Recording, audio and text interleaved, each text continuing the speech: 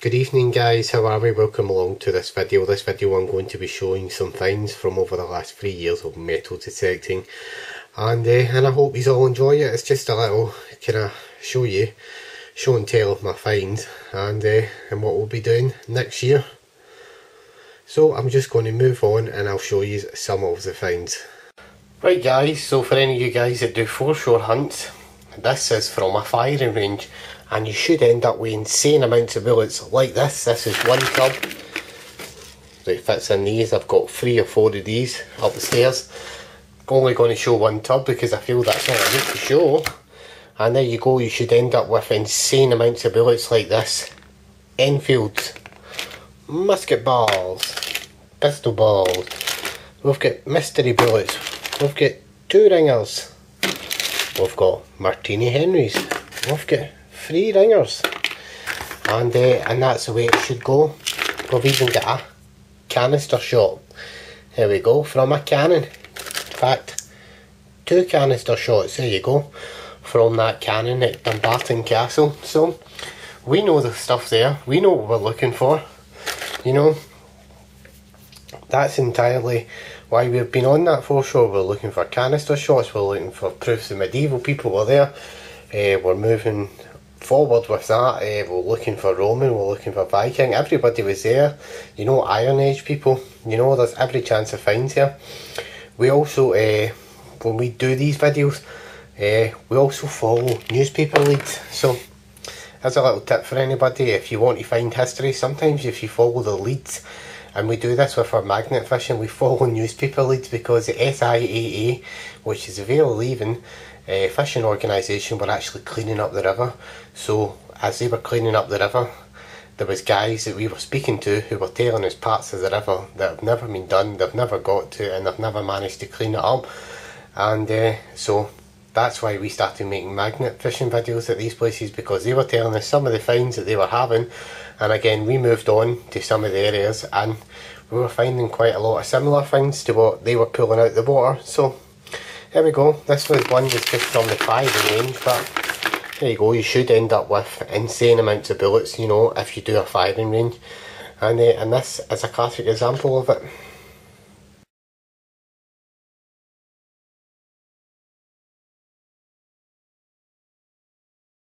Moving on guys, to people that do land hunts. Well, again, this is one tub. I have 3 of these that are full of pennies, and you should end up with epic and insane amounts of pennies, and that's from my land hunts. Again, I've only showed one tub of them, but I'm just showing people that it's out there to be found. You'll get them, and they come out quite crusty. George V, Victorian, Edward VII, you know, we've got George VI. You generally find a kind of mixture of them.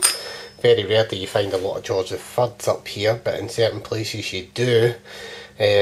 But some places are absolutely caked in kind of modern day money, old style 10 pences, 5 pences, Queen Victoria, you know. We end up with insane amounts of coins, and this should be what you're kind of working towards. You know, I've done a lot of detecting in 3 years, so this is just one tub, and I thought I'd take the time to show you some of the coins.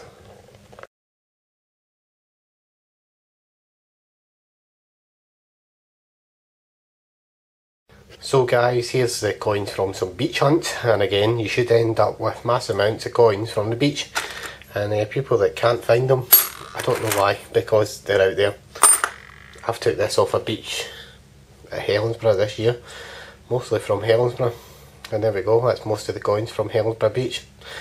And there's still about, I think there's a couple, maybe like a jar still that isn't there, but it's down in the garage where I left it. But basically that is about 100 or 200 coins, but this is a nice selection again to show you that these coins are out there to be found on the foreshore. And if you can't find them, I mean, I don't know why, because I'm finding hundreds of them everywhere. Again, there's an offer to anybody that wants to come and do the beaches with us, more than welcome. I've always said it, beaches are free. Anybody wants to do them with us, you're more than welcome. We'll show you where we find stuff. I don't mind. And just to give you a wee idea of what we find in beaches. Quite a lot of coins from Victoria to now. Very rare, but you do come up every now and again and get a nice old one. I think that one was my William III, which I found right outside the oldest house in Helensburgh, which dates back to 1610. So I think William III is 1690 something.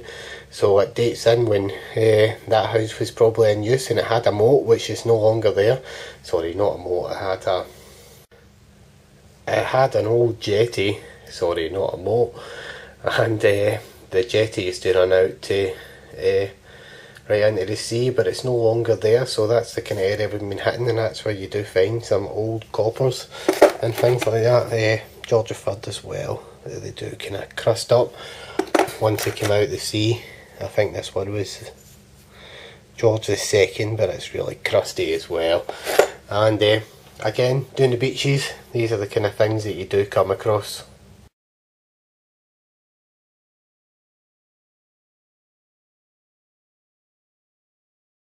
So guys, anybody that does land and beach hunts should end up with relics as well. This is just a selection of relics I've picked out to just kind of show you the different relics that come out. This is a Georgian toy cannon. Of course we've got livery buttons. We've got toy soldiers. World War II. We've got lovely Victorian butterfly brooches. Pope medallions. Pope John Paul II. We've got Georgian buckles, bronze. We've got old pocket watches that came out. This one Dave found in the foreshore and he gifted it to me, so big thanks to Dave from Relic Hunting Scotland for the lovely watch. It's going on a display later on in the year, so I'll show you that as well a little bit later in the year. Again, headless lead soldier, absolutely fantastic in detail. Of course, here was the lovely Hawking whistle that I found, Georgian whistle. We've got a little, apparently 1700s gun as well, apparently that fired little ball bearing bullets. Loads of different saddlers badges. This one I found on the foreshore was an absolute cracker from Leaf Saddlers. Again, we've got another Victorian pencil sharpener, which is lovely. Again, we've got medallions, George V for his wife. I think this one's Edward VII, and it'll probably be a famous ship. Again, I've got a lovely boat that I found on the foreshore as well. Of course, you end up with things like this. And of course this one is a George I and it's a trade weight. Some of them are actually scale weights because they only say 2 ounce on them, so you have to be careful when IDing them. Generally a trade weight will have these kind of free markings here, and that's how you ID them. Again, we've got a lovely motorbike, lead motorbike that I found on the beach. Of course it's missing its wheel, but I've just slipped it back into place to show where it came from. And these are just a selection of relics that you can find on the beach, you know. You find them inland as well. Some of these are from beach, some of these are from inland. It was just to show you a kind of selection of relics. This of course was the first Scout Leader badge that I found, Lord Baden-Powell. That was at Dumbarton Castle. A lovely medallion, I think it's George V and his. Again, here's a lovely cross that I found at Drumchapel. And I mean, I've done quite a lot of the local farms where I used to stay. I've now moved up towards Stirling Way, and I'm having a lot more success up there. So keep watching guys, because that's where a lot of the videos are going to be coming from in 2017. We'll be up from Stirling in that kind of area. This here is a casket mount of a lion's face. And I'm just kind of generally going through little odds and ends that I've found to show you what you can find. Town of Greenock police button, which is rare. I'm going to frame that because I want to keep it. It's not one I'll ever give away. You end up with things like this, which are pipe tampers. This one is an absolute cracker. We think it's off a desk weight and it's a lead parrot. I always remember when I found that Lewis Mudshark was up here we detected with us, and they had them out in one of the fields in Cardross, and I found that, and I thought it was pretty cool. Didn't find anything much else that day. A couple of coins, you get a nice bit of silver, but there we go. That was a lovely lead parrot. And these are kind of just a selection of things that come out on our fields. You know, it's a whole really big selection of finds, and I hope you have all enjoyed seeing some of them. So I'm going to move on again, and I'm going to show you the World War II finds now. Just as I was packing away there, I meant to show this. This is actually a coin cupweight. I think it was called, I'm sure that's what Dave called it, a coin cupweight. There you go, I just thought I would show that as well, because that's a nice old find as well. So guys, here's another little selection of things that I found, and they're World War II based, and kind of roundabout. A couple I'm going to show that are a little bit older, and some are pretty cool. So this one here is of course a special constable's badge from Glasgow, which I think is a police badge. Loads of World War II buttons. We've got military badges from all different regiments. Of course all found here because they were all stationed here, and I'm in between 5 artilleries, and a lot of people might not know that. Navy buckles. Got an Egyptian regiment from Gloucester. Highland Light Infantry, which is a Scottish regiment. Royal Horse Artillery, which I think was a Dumbarton regiment. Royal Gawar Rifles, which was a Dumbarton Indian regiment. And World War II medal. Loads of other great finds, and just hit a little show you about a little, and you'll see World War II bullets, quite a few of them. And here's the older ones I want to show you. This one here is, I think it's a loom weight, which is possibly old 1700s I think. This one here is a pencil topper, which is Victorian, which is an old car which I found in amongst there, so I thought I would show you it. You do also get lead soldiers, which I have an insane amount of. First one I ever found. And this is a little saddler's badge of a horse. I think it's a World War II saddler's badge. Could be wrong on that, but you do get quite a lot of saddler's badges and things like that. This one here is the flintlock hammer off an old rifle. We don't know if it's 17 or 1800s, but I never ever got an idea on that, but it's definitely like a flintlock hammer for an old rifle. So moving on, and I'm going to show you some even more stuff. So guys, here's another selection of relics that people find on the field, which is buckles. I've only showed some of them. I've got like 2 or 3 tubs of baby milk full of them. Buckles, generally they're mostly modern horse buckles. You do get the odd one that comes out like a nice Georgian mount. 1700s buckles, and a couple of spectacle buckles and things I've got. There you go, it's another Georgian one I've got. And I'm going through this bit by bit here, and you'll see again these are some more relics you're going to come across. Crosses, lead camels, lead soldiers. This one here is a Stilton 1799, 1899 sorry. I don't know if they made cheese Stilton, but I don't know how long they've been making cheese for. But I have no idea what that's off of, if anybody knows. You get thimbles, old buttons, Victorian brooches still with a pin in the back. Again another brooch with fleur-de-lis, which the pin is missing. Okay, this is I think it's a coronation chair, possibly Victorian or Georgian, which is lovely in detail, minted in London. Get bronze rings, parts of Georgian shoe buckles, bucket watches, more thimbles, fishing weights. I don't know, I've always thought they were scales, like a kind of scale that would hang and it would go either side of a set of sails. Could be wrong. You got old keys, you get dead statues of animals, loads of stuff, hem weight, dress weights, you know, dress weights to hold your dress down, saddlers, badges. There's just so much stuff in the fields. This is a thing we come across as well, which is the Scouts badge, old Tomback buttons, saddlers badges again. This one I found at Gilson with a bit of a design on it. Loads and loads of bale seals.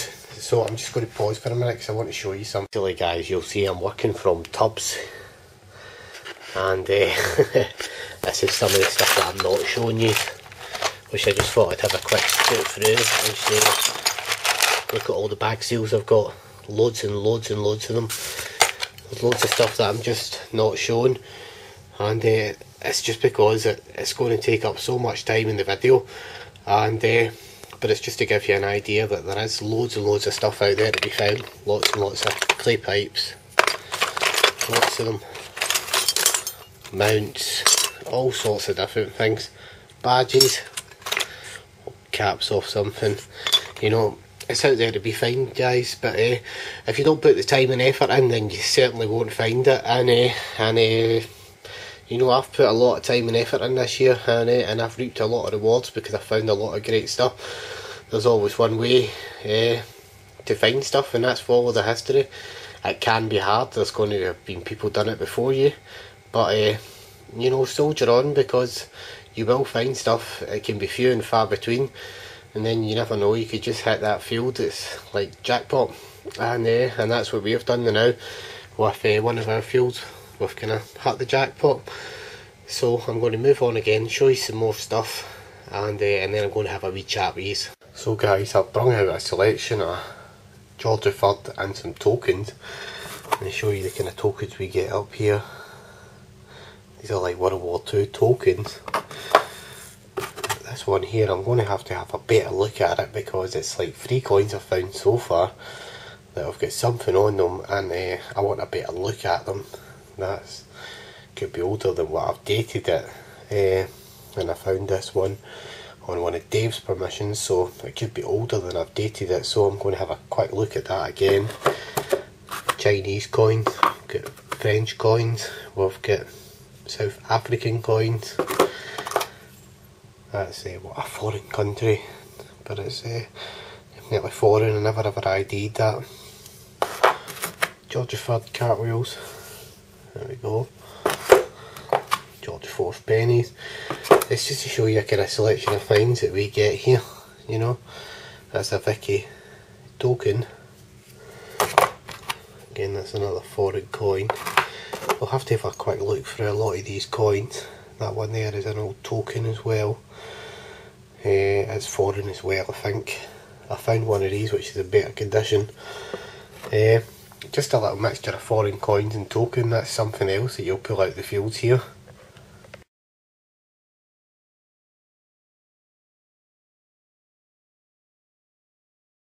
So here we go guys, just thought I would take the time to show you some of the silver and gold finds over the year. So have a look at some of the gold, and this is a lovely buckle ring that I found at Rue. As you can see, lovely buckle ring. This is a gold and ruby ring I found at Helensburgh. As you can see, lovely gold and ruby ring. 3 rubies in it. I've had them tested, they are real rubies, so that ring must have been worth a pretty penny. Apparently it's foreign, so there we go, lovely little ring. Again, we've got a buckle ring, which I found, must have been, I think it was old Kilpatrick, which is old, so it's a lovely old buckle ring. We've got a silver ring, 925, that I found that towards Dumbarton. Found this silver ring towards Ballock. It's got a little bit of design on it, and this one was at Cardross in Gilston, and these are all places I'm not going back to. Of course, I got a lovely gold coin earlier on in the year, if anybody's seen that during the ploughing. Beat me up because I couldn't get back to this farm, because I still believe there's more great stuff there. There we go, lovely Vicky half sovereign. And you should really accumulate, you know, metal detecting loads and loads of big silver. And there we go, Vicky silver. We should have Georgia 6 silver, half crowns. Big Georgia 5th, half crowns. We should have, I think these are florins, yep, florins, Georgia 5th. You should accumulate 50 shillings. Again, I've got a lovely Georgia 3rd, half crown, which is rare up here. You don't see too many of these coming out. So again, a lovely Georgia 3rd half crown again, part of a coin brooch. And you should accumulate multiple different types of silvers. William the Third, you know, Elizabeth the First hammered. You should get brooches, parts of silver buckles, walking canes, buttons, part of a silver pocket watch chain I found on the beach, parts of pocket watches that are silver, silver brooches. You know, these are all the things that should be coming out on people's permissions. You do get things like silver spoons as well. You know, you should accumulate a whole different type of silver, so I thought I would just show you some of mine over the years. And this was a lovely thimble that I found. It's silver, probably one of the best condition thimbles. I got another one later on the year on that field, which is silver, which is absolutely lovely. You should get pocket watches, hallmarked pocket watches. You should also get things like sterling silver cats. That was one of my cool finds at Gilston Farm. Sterling silver cat.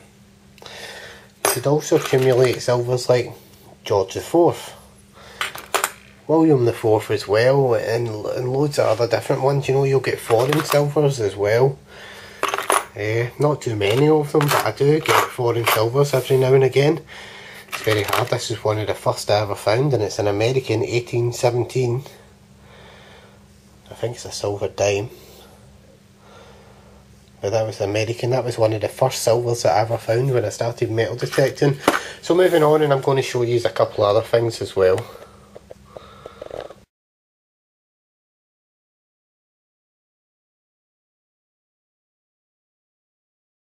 Right guys, just before we go I want to show you some of the more historical finds that came out in the better areas, and I've just picked a couple of best finds.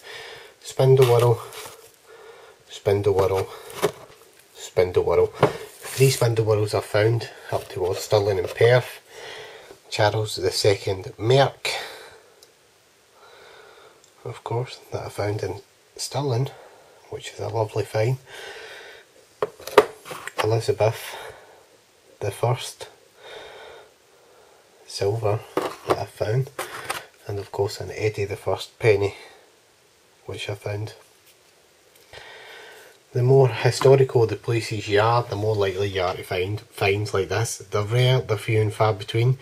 You work hard enough, you put the time and effort in, and I guarantee you'll find them just like me.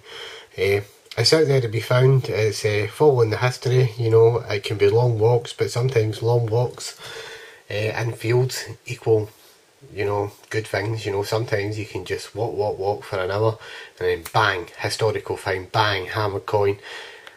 And that's the way it works. You know, you could be going turner, whatever, and you know you're in a historical area. As soon as you start hitting those turners, you're going, yes, right, we're talking Charles II, there's chance of Charles II silvers here, could be chance of earlier. So that's what I always think when I find a turner.